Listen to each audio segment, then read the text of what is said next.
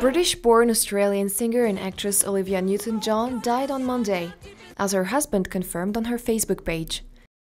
Tributes to Newton John began appearing shortly after her family's statement, and floral tributes poured over her Hollywood Walk of Fame star that she obtained in 1981, as her fans remembered her iconic legacy.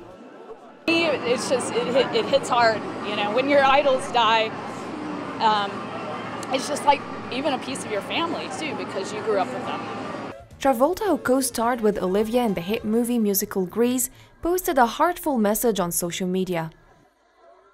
My dearest Olivia, you made all of our lives so much better. Your impact was incredible. I love you so much. We will see you down the road, and we will be together again. Yours from the first moment I saw you, and forever. Your Danny, your John. The pop star was one of the most recognizable celebrities in the world.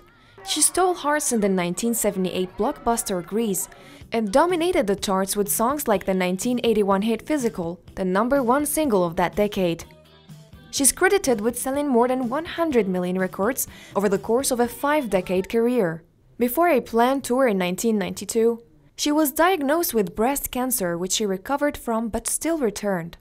After her first recovery, Olivia Newton John became an advocate for health issues and breast cancer. She also built the Olivia Newton John Cancer and Wellness Centre in Australia's Melbourne. The pop star, who has battled cancer for more than 30 years, passed away at the age of 73, but a specific cause of her death was not given.